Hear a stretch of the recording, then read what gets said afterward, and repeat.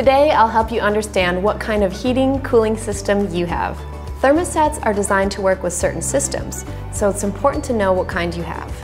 The most common system is forced air. If you have vents that blow warm or cool air out into your home, you have a forced air system. If your home has an outdoor unit that looks like a standard central air conditioner, but also provides heating, you have a heat pump, which can work with or without a backup heat source. If your system uses hot water, you have radiant heating.